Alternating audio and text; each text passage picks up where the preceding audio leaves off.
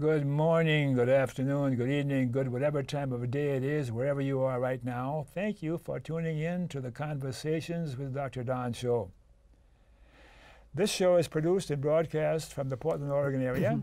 And for your first-time viewers, Conversations with Dr. Don is an ongoing series of one-hour standalone talk shows where I interview interesting people like most of you out there about who they are as unique, one-of-a-kind individuals and about whatever it is we have decided to talk about tonight and talk about interesting people. My guest this evening, Jack Kerfoot, is here. Don, it's a pleasure to be on your show again. How are you feeling? Feel very well, thank you. And yourself?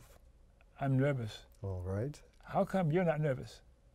I've had a lot of practice going before boardrooms before, so I've been on television quite a few times as well.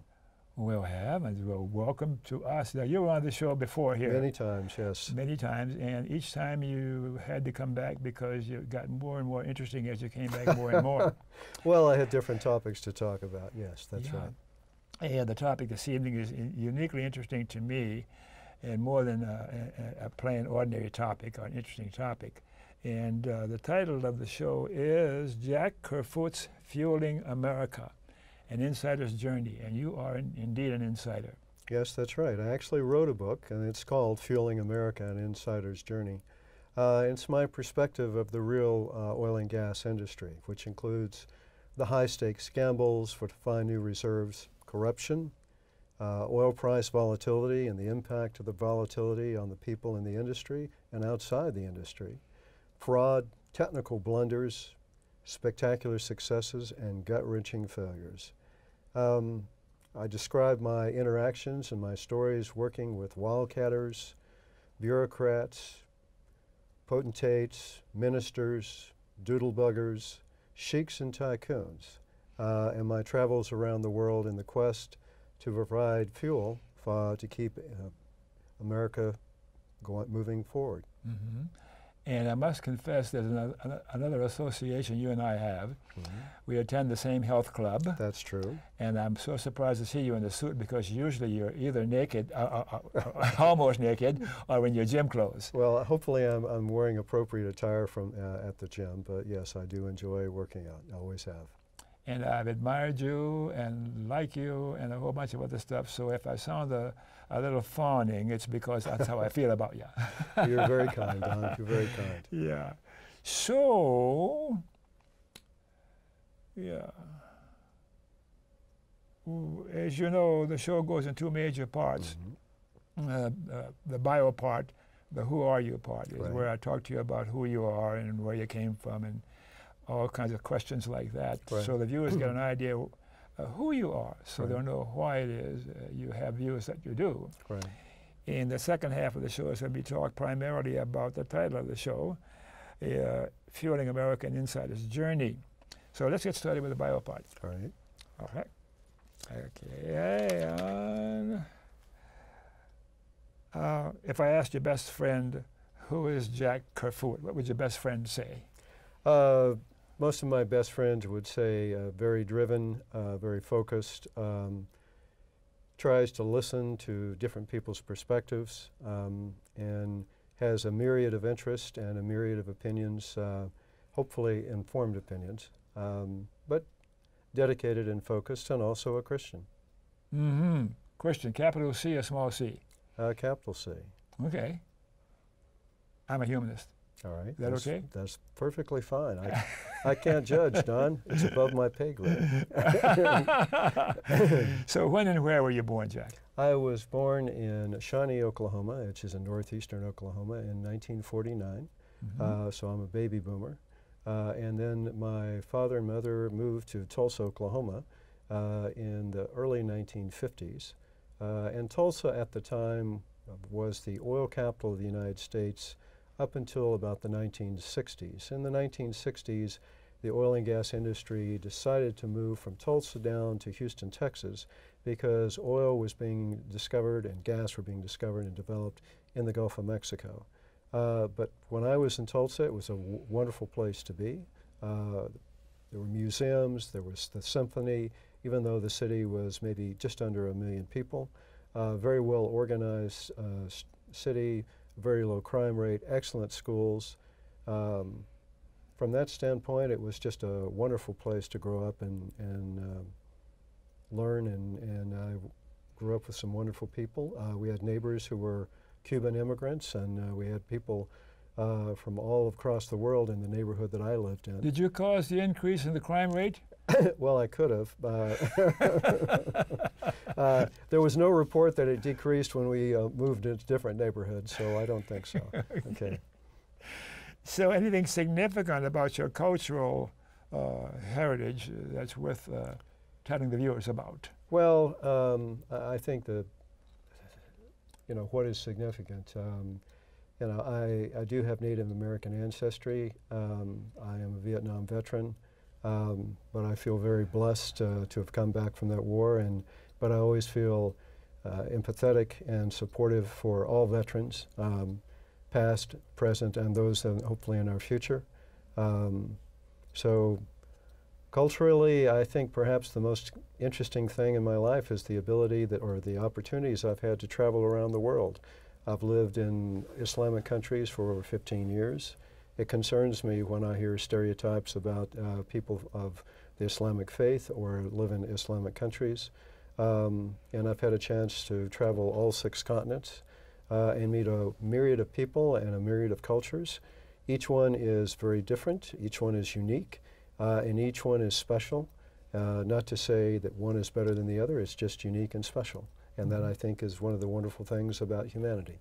You mentioned Vietnam, and there's something that you mentioned to me in the gym about hearing helicopters, and there's no helicopters where you were. PTSD? Did you have any PTSD? I didn't have symptoms? PTSD, but there are certain sounds and certain things that just stay with you. And I came back from Vietnam in November 17th, 1970. Which is also my wedding anniversary, or not 1970, but November 17th. And I started school in January of 71. And in the summer, I had a summer job working for Sun Oil in a refinery. And if you've ever been by a refinery, they can be very noisy. And because I was a freshman, the only jobs that they had were roustabouts. So what I was doing was painting a lot of pipe and painting a lot of vessels in the refinery. But again, you've got a hard hat on and you've got earplugs in. And the young man who was another university student and I were painting away, doing what we were supposed to be doing.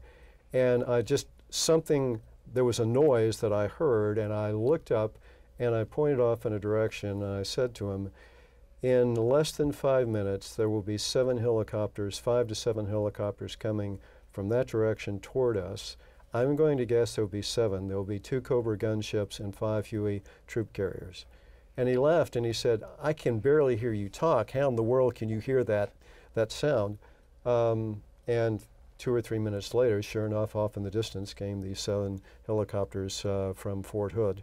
I didn't have any inside information, but there's a certain noise that a helicopter makes, especially even in a noisy refinery.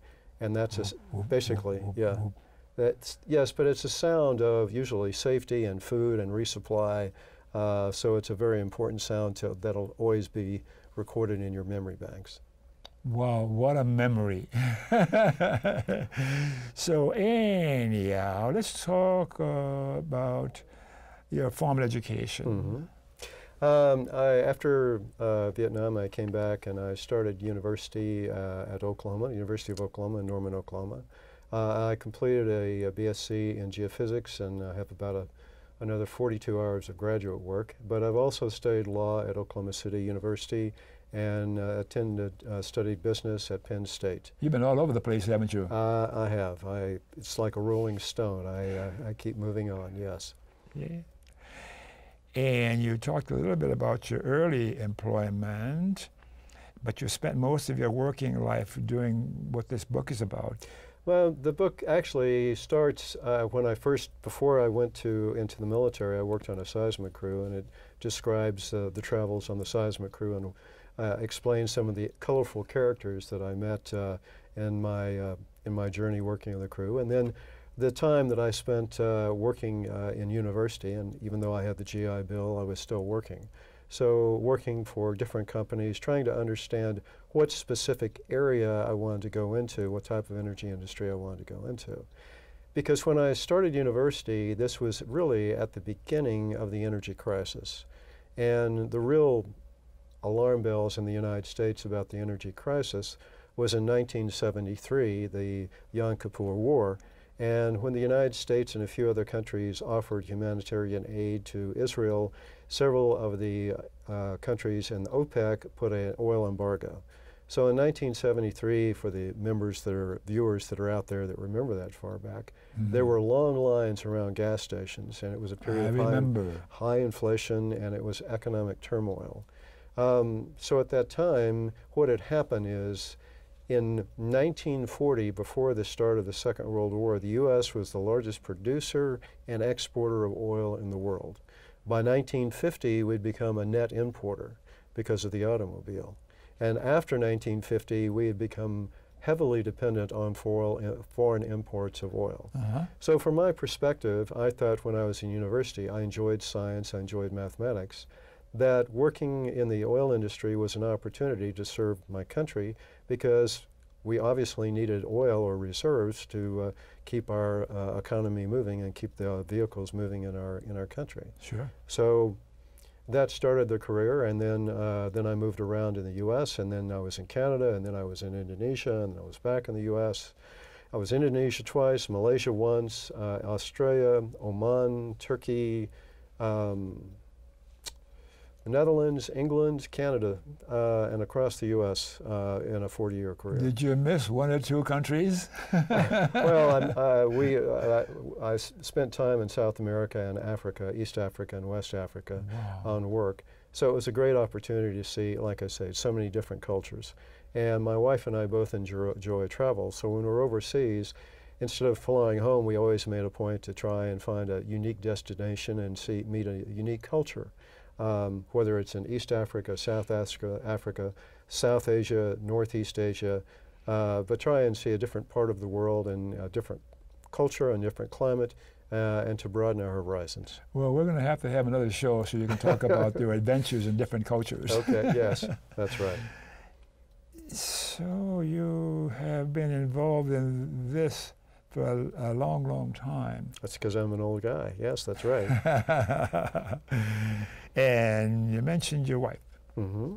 We've been married 39 years, and on November 17th of this year, we'll celebrate our 40th wedding anniversary. And in keeping with our desire or enjoyment of travel, we're going to visit the one continent we haven't yet been to, and that is Antarctica, to celebrate our 40th wedding anniversary. Will ya? Yeah, and that we're going in January of next year. So that's what our plan is, to celebrate our 40th year of wedding. Is it going to be weird being in another continent where you're not pursuing the interests of oil and extractive industries? Oh, no, not at all, because I've been in a lot of countries in Africa and South America and in Southeast Asia on holiday, and enjoyed the opportunity to see the different climates and cultures. So, And children? No children, just my wife and myself. Children. Do you have any pets, animals? Well, my wife loves cats, so we've carried a cat around with us across the world, from to Indonesia, Malaysia, across the world, in each of the places. That's rather unique, isn't it? Well, people do take their pets with them. I think one of my more entertaining stories is the second time I was in Holland, and I was transferred to Indonesia, to Jakarta. And actually, no, I was in London. And London has very strict guidelines and regulations on pets. And so all the vaccinations and health care on the pet cat that we had were well in order. It was probably 5 or 6 inches of paperwork, which all had been stamped and approved, not only by the English vets, but also by the Indonesian consulate. So we show up in Jakarta, and we landed, and so we put our bags on the case, and then we got the cat cage came around. We put the cat cage in with cat on the cart. And as we started to go out, a young man in the immigration tapped me on the shoulder and said, please follow me. And he took me in the back room, and he said, well, your paperwork for your cat is not complete. And I said, well, what do I need to make it complete? And he said, 28,000 rupiah, which at the time was about $2.80, okay? So I paid him the 28,000 rupiah. And so we got back in line. And again, another person from customs tapped me on the shoulder. And this gentleman clearly had never missed a meal in his life. And he said, we need to levy a special tax on this cat, because obviously this is a very special cat. Now, mind you, the flight that we'd had from London to Jakarta was nonstop, and the seatbelt sign never went off. And so it was a very rough flight. And after 14 hours in the air, I was a bit tired. So I didn't lose my temper, but I reached out and I grabbed his hand and smiled and said, "Congratulations, you've just bought yourself a cat." And I turned around. Now, my wife's eyes were double the size, and he came running up behind me saying, but, and so because he was trying to extort extra money, he made me a little irritated. So I sat down on the floor with him for the next 2.5 hours, negotiating the price of the special cat fee down to 12 cents. Okay? I paid him, got up, thanked him very much. We then got in line and went through there. You're a certified comic also, aren't you? Well, I was not in a comical mood, but it was one of many interesting stories I've had in the travels that is in the book. Yes. You betcha. All right. Your political persuasion. You've done so much traveling and been to so many different systems. Do you have a particular political persuasion now in your American creation? I think I would characterize my political party, and I'm registered as an independent. Mm-hmm. There are certain issues that I think are important. I believe in free trade. I believe in a balanced budget, certainly reducing the debt. I believe in more fair equality in the tax system. And I believe in support for the military. And those are basically, and I believe make sure that you have an active government. Mm-hmm. So if there's one principle that I would really be supportive of, it would be term limits. For both the state and federal governments, for senators and congressmen. Term limits? Yes, absolutely. Why? Because I think at times when people, I found in my career that when I've been in a job too long, you become a bit narrow in your thinking. And the original founders of democracy, the Greeks, thought it was very important that all people serve in government, and it was a shared responsibility and a commitment.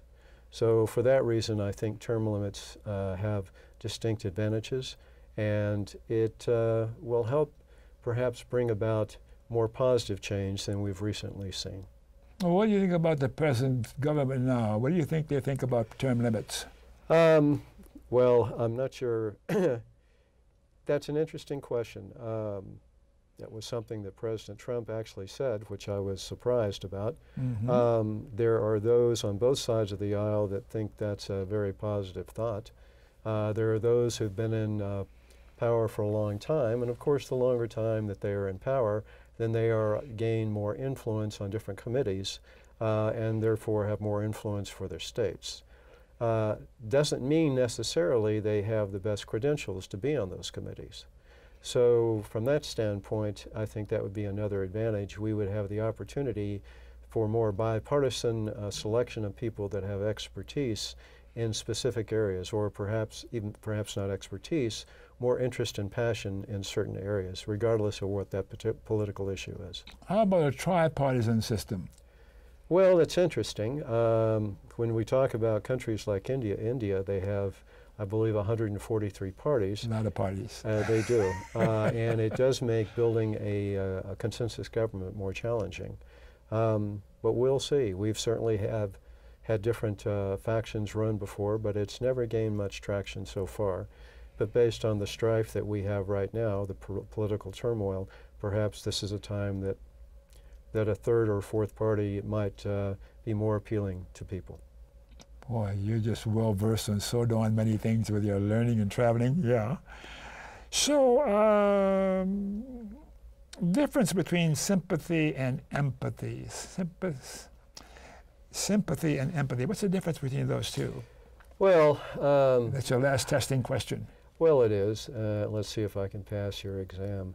I feel because I've served in Vietnam, I can be empathic to certain veterans and some of the issues and challenges they face when they come back from combat or come back from the military to try and adapt to, when I came back from Vietnam, we called it the real world, and many of us called it the unreal world after a period of time. Sympathy, I've never been homeless, but I can certainly feel sympathy for those that are homeless and believe that's an important issue to tackle, not just to be sympathetic to them, but to help them move from the streets into homes and buildings and careers and regain a life that they can have more control over their and for their families. I'm confused because I get an impression that you're a tree hugger and you're also a conservative, and those two don't go together. Well, you see, again, being an independent, you have different perspectives about different issues. Of course. Okay, memberships in political, social, or civic organizations, and you've got a long list of those. Can you think of a couple or three that would be of interest to the viewers in talking about our subject? Well, actually, at different points in time, I've been a member of the Sierra Club, and I remember when I was in university, I was interviewed for a honorary society, and they foolishly let me in. But, and I was asked the question how I could be a member of the NAACP and the Sierra Club and think about working for an oil company. And my first response was, the last time I checked, the NAACP was not boycotting ExxonMobil, which was not well received, but that's all right. But the reality is, if you talk to people who've been in the oil and gas industry, you'll find that a very large percentage of geologists and geophysicists and engineers definitely believe the importance of renewable energy. What many people don't realize is that oil and gas is not a renewable resource. There's a finite amount of oil and gas and coal left in the world. And we've already seen the vast majority of the high quality coal been mined out. So right now what we see is that coal is more expensive to generate power with coal-powered power plants than it is from generating power from wind turbines or solar or hydropower.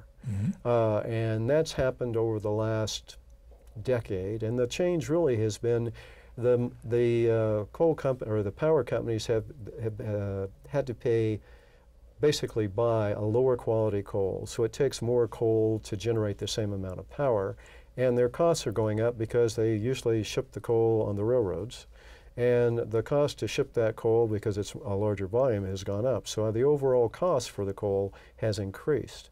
So now renewable energy is cheaper than coal.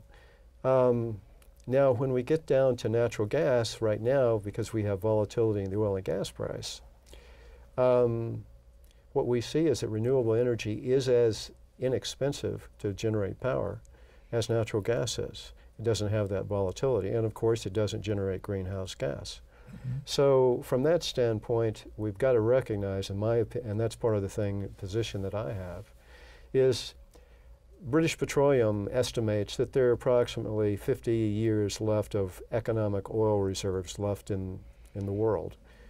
Is that an exact number? No. But basically what it says is in 2 generations, 3 generations, we'll be looking at an extreme shortage of oil unless we start shifting away from oil and fossil fuel, in which case then you're going to see the prices go up. And then of course if we look at the continuing increase in the temperatures, they would say there's another reason to do that as well. I think we're slipping over into part 2. Well, we might be, but part of it has to be about why someone who spent 40 years in the petroleum industry is an outspoken advocate for renewable energy. Yeah, well, memberships in political, social, or civic organizations, did you mention any of those that you belong to? I'm a member of my church, Portland Christian Center. Yes. I'm a Christian, and that's where I spend a fair amount of my time at that, and doing Bible Study Fellowship, which is an organization, and those are the 2 affiliations I have the most time outside of the gym. Okay. Oh. You spend a lot of time in the gym too, yes, I know. Yes, I do, yes. Persons from the past or alive today that you particularly admire or look up to? Any names come to mind, 2 or 3 of them? Well, let's remove the alive today. If we look back in recent time, Franklin Delano Roosevelt, who led this country out of a Great Depression through the Second World War. Martin Luther King made a dramatic change peacefully, amazingly with the hostility that was he was thrown at him through the entire period of time. Those are two people that really come to mind. I think Jimmy Carter is a very kind person and has done some very wonderful work. I campaigned for him when I was many years ago. Unfortunately, his results as president were perhaps not the best, but I think he's a very kind and a good Christian man. Yes, yes. We're in perfect agreement with your choices. Yeah. Okay, now let's just take a break here and then we'll go into the meat of why we're here. All right, good.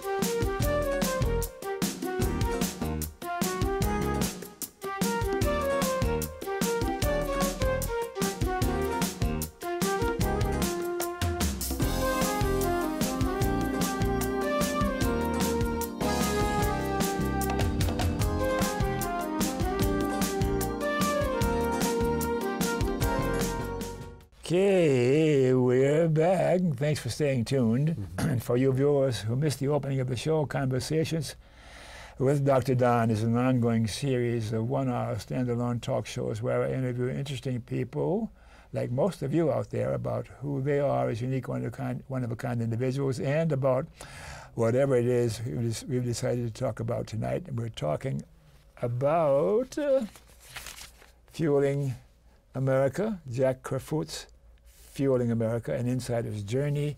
So now let's get into the meat of the subject here, and we've got a couple of prompting questions that I ask you to give me because this book is just fantastic. I got to show you the size of the version that Jack gave me to prepare for the show. This is before he published the main thing. So it was quite a chore, but I enjoyed every moment of it. So you will enjoy the book, I'm sure, because this is a better version than this monster here. I would hope so, yes. And that's one of the reasons I appreciate who he is and how he is and what he's about. So anyhow, shall I start off with what is the storyline of this book? Okay. Well, the Fueling America, an Insider's Journey, as I said earlier, it's an insider's perspective of the real oil industry. And you are an insider. I am an insider. And I think that's important to point out because I did a study of almost 30 books that were in the energy industry on the topic of energy. Oil and gas, a broad range of topics of oil and gas, the utility industry, and renewable energy. That's a lot of books. Yes, I read some, I read reviews, I read reports on the books, dove into the authors themselves, actually quite a bit of time on the authors. And what I found is the overwhelming majority of the authors who were writing on energy were journalists. And they were writing, their stories were based on either interviews or independent research. And in my opinion, I think it's very difficult to really get the insight. And they weren't insiders. They weren't insiders, not at all. I found one person who wrote about wind energy, wind turbines in particular, and he was the only one that had spent his career in the energy industry, and that was in the renewable energy sector. So I think that gives an interesting, a unique twist. It gives me a unique perspective. Sure. Because unlike a journalist, I have technical backgrounds, I have expertise in risk analysis, economics, geology, geophysics. And the other aspect is, the way I've told it is, I'm describing my journey in each of the places I go, and at the end of every few years, or actually the end of every chapter, which typically was every 2 to 3 or 4 years, I summarize what's happening in the world on the entire energy sector across the world. Across the world. Okay, so why did oil prices rise in the 1970s? Why did they fall dramatically from 1980, $38 a barrel down to $8 a barrel? Why did they ramp up again in the late 90s, 2000, dramatically ramp up into 2000, 2001? Why have we seen a surge in coal and nuclear energy and now a decline in coal and nuclear energy? And what drove the renewable energy surge that we've seen first actually in hydro, and then we saw it maybe a decade ago in wind, and over the last 5 or 6 years in solar. And I talk about also why the United States should develop an energy policy, a proactive energy policy of renewable, sustainable energy, and why it's very important that we should move from fossil fuel to renewable energy. Wow. So that's why you're an insider. And you have answers to all those questions you posed? I have an opinion that I've written about, and yes, I think that I've got the documentation and the supporting references in all my work, just like any good engineer would have, yes. And because you're in such demand, it means that you have an excellent reputation and you know what the heck you're doing. Well, certainly I still get calls, even though I keep saying I've retired, I still get calls from friends who would like for me to come back. But right now, between the book and the life I have, that keeps me quite happy enough. Every now and again, I might go out and see if I could help someone in a unique situation. But yes, I've worked around the world in a lot of different challenging operating environments and a lot of interesting countries. And actually, some of the more challenging countries, the most challenging country I'd actually say was Australia, relative to the Australian government. Australia? Oh yes, absolutely. They had at the time, the problem with Australia, of course, unlike the United States, the east is heavily developed along the coast, and the west, particularly in Western Australia and Northern Territories, have a population. But the whole economies of the two areas are very different. And so when I was there in 2008, 9, and 10, the price of natural gas in the eastern part of Australia was about $1 a standard cubic foot, which is on a BTU equivalent basis would be equivalent of, let's say, about $6 or $7 a barrel of oil, which was well below the standard price for energy. On the western part of Australia, in the Western Australia, particularly Perth, they had developed their economy or their energy power not around coal like the Eastern had, but around natural gas. And so there were, although they had enormous gas discoveries, they were building liquefied natural gas plants that were going to supercool this and then ship it out for export, which would benefit the federal government. The problem is there was a shortage of gas for Western Australia. So the price of gas at that time was between $9 and $12 a standard cubic feet. So on a BTU basis, that's like having oil at over $60 or $70 or $80 a barrel. So we were trying to apply for a permit using the normal permit process, in which case you nominate an area, and then it goes to Geoscience Australia, which is the equivalent of the Geological Survey in the United States, and then they say yes or no, and then they may raise an issue about environmental issues. And then if there are no issues, they will then put it out for nomination and bid. I went over there several times and met with Geoscience Australia, and they were very supportive of this. I had letters of support from the equivalent of what would be the Prime Minister or Premier of Western Australia, senators from Perth, who's now actually the Foreign Minister for Australia. All supporting for us for have this area to be nominated. And on top of that, we did an extensive environmental survey to demonstrate that there were no issues with drilling in this area, and wells had been drilled in this area before. So we went over there, and then I got a frantic call a week before the area was to be gazetted and the blocks would hopefully have been nominated, to say that the minister had decided that it was not, they were not going to nominate this block. So I immediately went to see the premier for the state and also the senators who were in a different party than the party that was in power, flew over to the capital, Canberra, and I met with the energy minister, whose background, she was not aware of the difference in the energy prices between Eastern Australia and Western Australia. She wasn't? No, she didn't. Her whole background had been as a lobbyist for Chevron. And the Prime Minister for Australia at that time, Kevin Rudd, had put her in that position because he wanted to make sure they could move forward with the LNG projects with Chevron, so they thought she would be the ideal person to make sure these big capital projects would move forward because it would mean more revenue for the federal government. But she had no real qualifications. So ultimately, at the end of this, she basically said, I really don't care. I have other things to focus on, and people from Geoscience Australia came up and apologized. And it took another 4 years before they finally put this license up there, and the people of Australia were paying extremely high utility prices as a result of this. So I found that probably the most frustrating environment to work in at the time. Hopefully the other environments weren't quite as frustrating as that.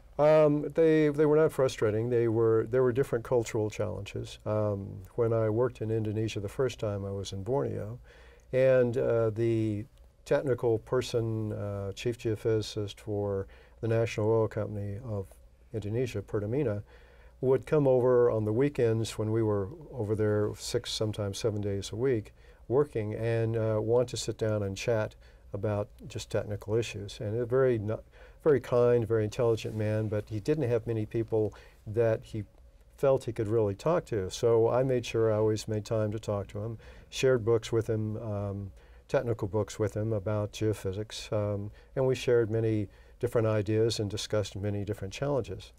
So then I was transferred back to Houston, and that was in 1982, almost 83.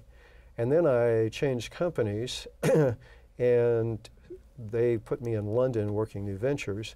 And then in 1985, I was transferred and promoted back to Indonesia.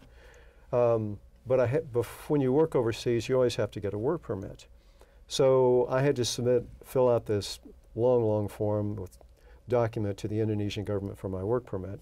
And then I had to submit it to the U.S. Embassy. The standard operating procedure in Indonesia at that time was that it expected to take at least 4 months, but usually 6 months to get a work permit. Okay. Okay. Most of your time was spent fighting the bureaucracies. Well, but what was interesting is I submitted that, and 3 weeks later, I'm in London, and I get a phone call from my boss who doesn't say, hello, Jack, how are you? His only words were, who do you know? And I said, I'm sorry. He goes, you've just gotten a work permit in 3 weeks. No one gets a work permit in 3 weeks. And I said, well, it's probably less than that because it probably sat in the embassy or the embassy in London for at least a week. But I said, I have no idea. And it turns out the gentleman, Toto Sudiro, who I met in Borneo, was now the head of geophysics for the government, the oversight government. And so he had to approve and review all the work permits for all the people that were applying for positions. And he said, oh, I know Jack. Approved. Okay, so again, a friendship. Talk about sucking up, you know how to do it. Well, I had no idea I was doing it at the time, but a friendship made at that time. Yes. And it was important because he realized, and again, when American companies work overseas, unlike a lot of European companies or Asian companies, we must follow strict guidelines relative to not have any form of corruption. Sarbanes Foreign Corrupt Trade Practices Acts. And so that my reputation in Indonesia was right by the book, no variance or deviation. And the only thing he asked me, he says, every now and again, I may be called in for a meeting with my superiors in Pertamina, the National Oil Company of Indonesia. And he said, I may need technical help. And I said, well, you call me and tell me what you need and I'll get it to you. So it was a very professional, a wonderful working relationship in Indonesia. And I have only the fondest memories of not only Toto, but both of my times in Indonesia at that time. Has anyone offered you a citizenship for Indonesia? No, they have not. No, they have not. But let me remind you now, we've got about 15 minutes to cover a whole bunch of other subjects here, so you edit yourself if you need to. I will try. So shall we go to, why did you write this book? Well, I thought it was important for people.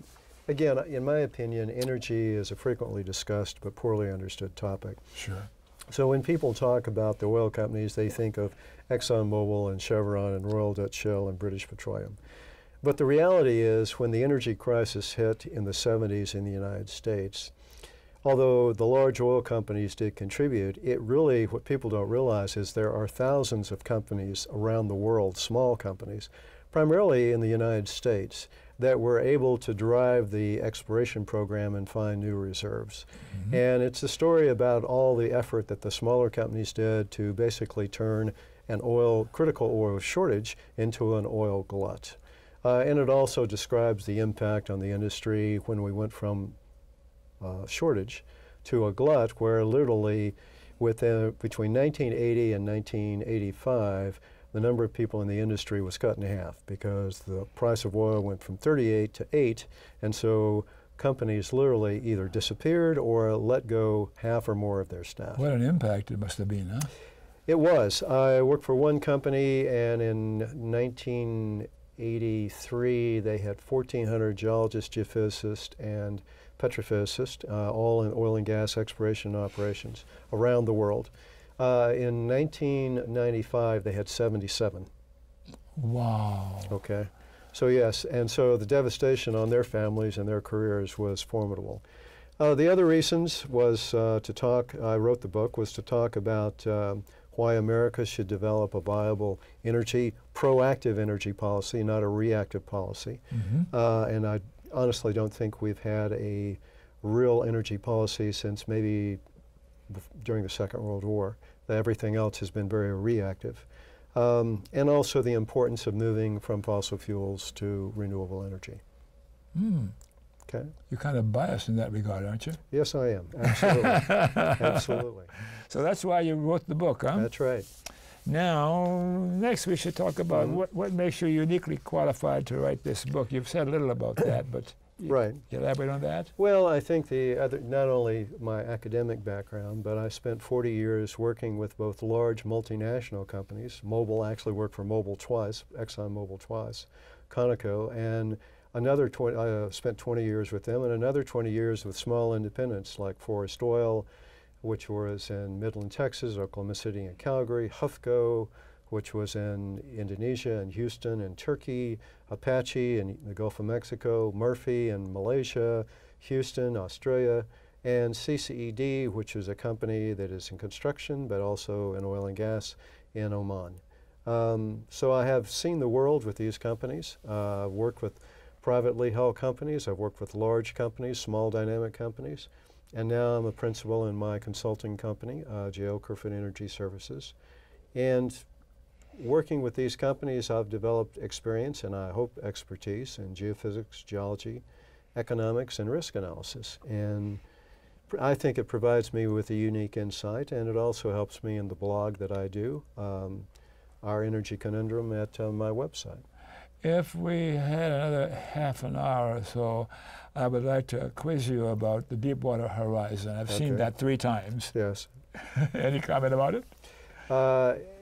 Initially, there were several people that were initially indicted, and the charges were dropped. I think that in my mind there was clearly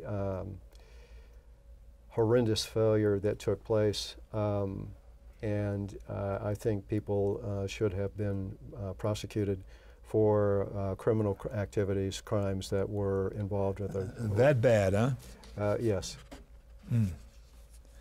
So you're uniquely qualified to write this book. And what differentiates your book from similar books that are available on the market? Well, I touched on this before in the fact that the vast majority of, like I said, of the 30 books I looked at were the best sellers at the time of the last year on energy. And like I said, those overwhelming majority of authors were journalists, not to condemn a journalist. I'm sure their writing skills are far more polished than mine, but their ability, the insight into the industry and the workings in the organization, the inner workings of the organization, if you want, I pull back the curtain. And as a journalist, they're never going to see anything but the curtain. All right. Now, who will benefit from reading this book? Okay. What's the population that will benefit?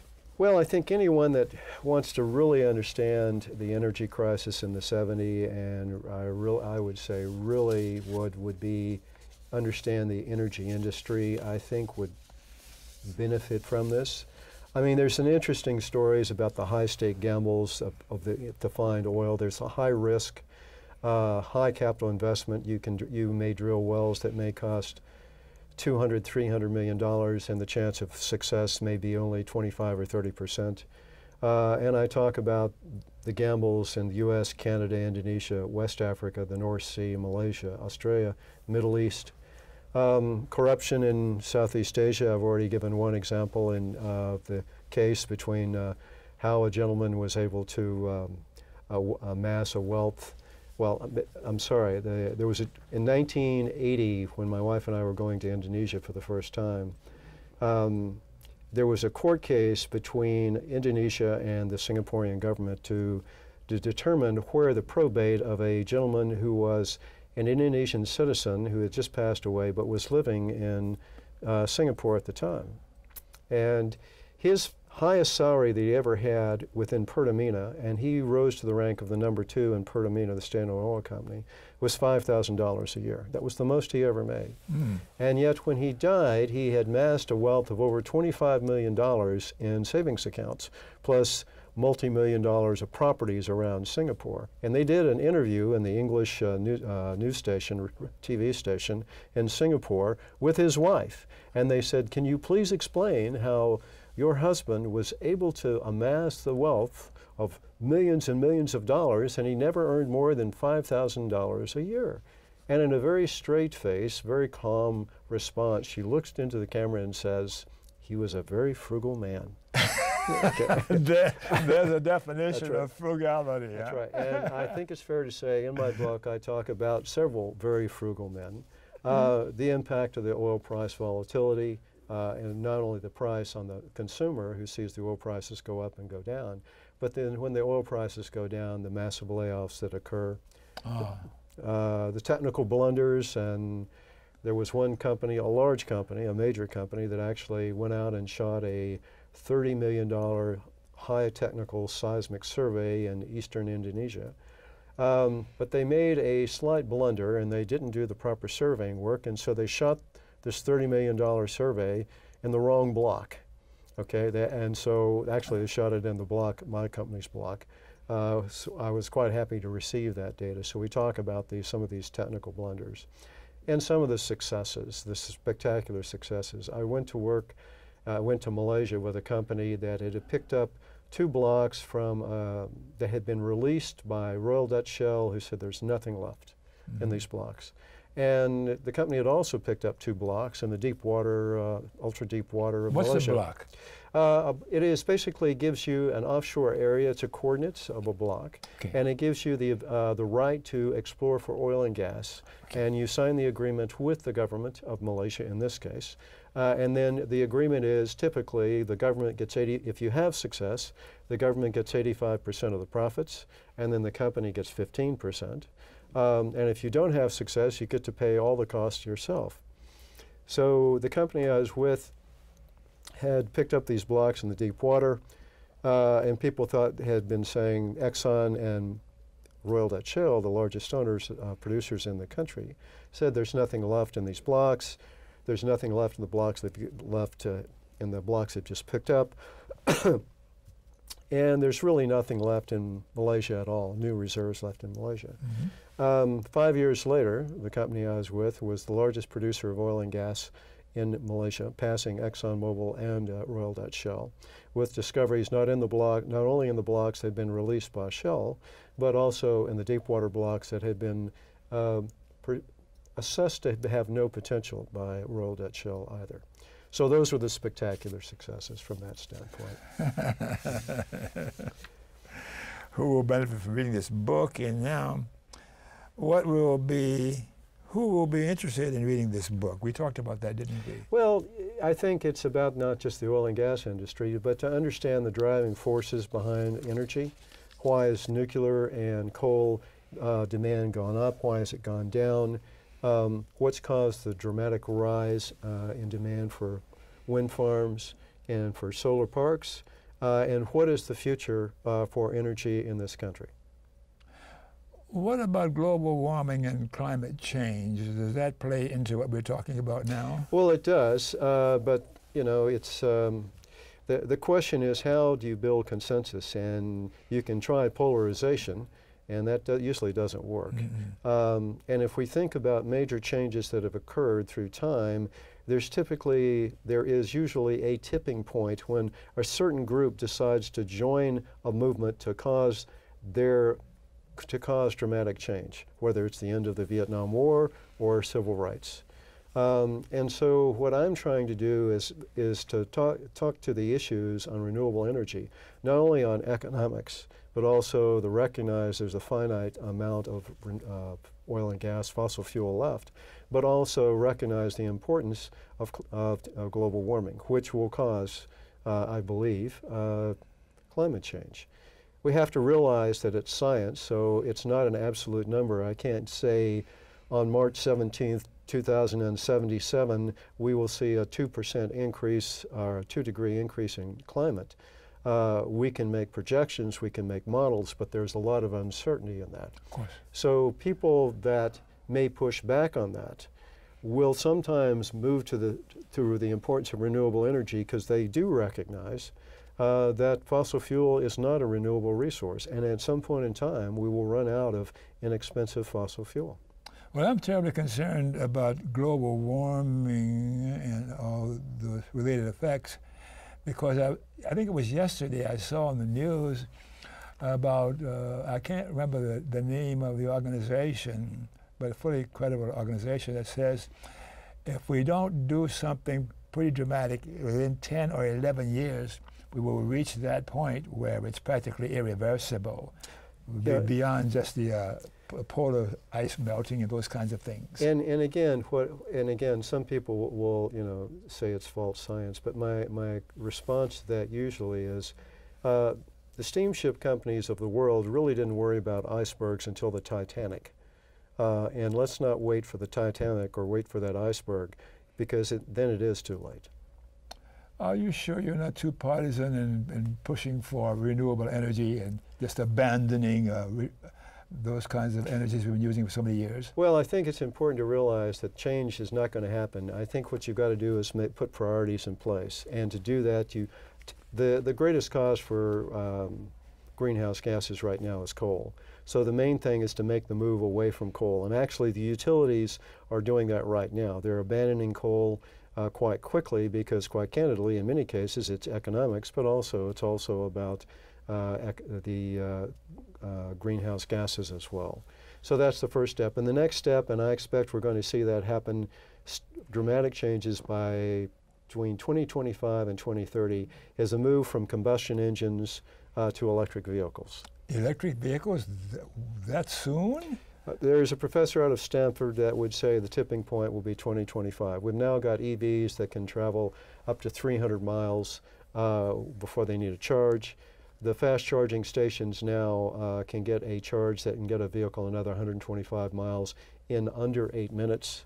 But what we need is some leadership relative to major changes. Like, for instance, if you wanted to basically put charging stations across the United States, all it would take would be a tax credit to put those charging stations in there.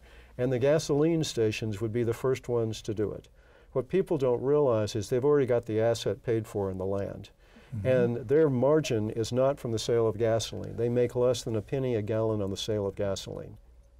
Where they make their money is the sale of the drinks and the beef jerky and the snacks inside. So if it's an extra couple of minutes to charge that vehicle, that's just dollars and cents going into their pockets. And so the move would be very quick, and it would be very cost effective. The elephant in the room, leadership. Yes, is it national leadership or leadership around the world? It's leadership around the world. It's leadership in the city, it's leadership in the state, it's leadership at the federal level, and it's leadership around the world, yes.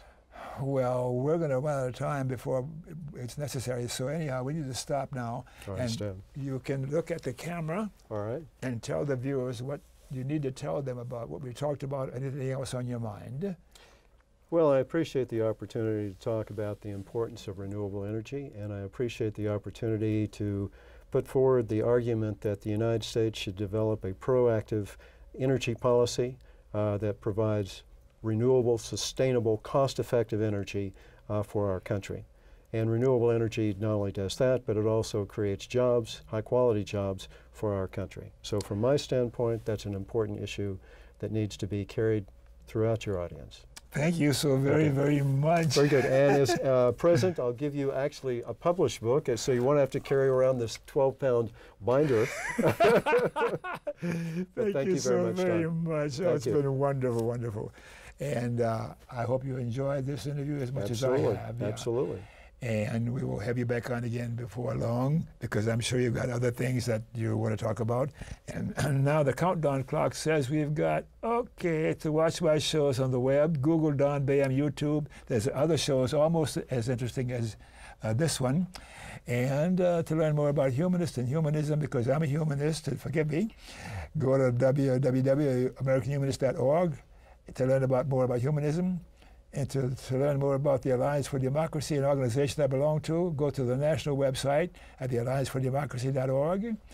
Oh, and the ACLU, the American Civil Liberties Union. Without the ACLU, I don't know where we'd be without our civil liberties being protected as much as they are. And thanks for watching. And remember KFC, not Kentucky Fried Chicken, Dr. Don's KFC. Kind, friendly, and charitable. Be kind. Be friendly and be charitable to you too, and you too, and you too, and you too. So thanks for watching, and we'll see you next time.